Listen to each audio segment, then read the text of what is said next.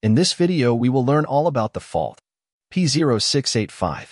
What does it mean? Symptoms, causes, and how to solve it. We also respond frequent questions related to this error. What does error code P0685 mean? Fault code P0685 means ECM/PCM power relay control circuit open. This code indicates that there is a problem with the circuit that supplies power to the powertrain control module, PCM. The PCM is a computer that controls many of your vehicle's important functions, including the engine, transmission, and emission system. If the PCM is not receiving power, it will not be able to function properly and your vehicle may not start or run. What are the symptoms of fault P0685? The vehicle does not start. Vehicle starts but does not run smoothly. The vehicle will stop while driving. The check engine light will illuminate. Wait. Important. If this information is useful to you, please subscribe. That way you motivate us to continue uploading more videos.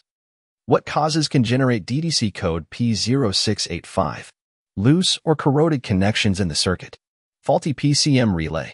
Damaged wiring harness. Short circuit in the circuit. What are the possible solutions for OBD2 code P0685? Check the connections in the circuit to see if they're loose or corroded. Replace the PCM relay if it is defective.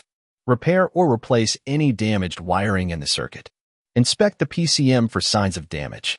We will answer some frequently asked questions.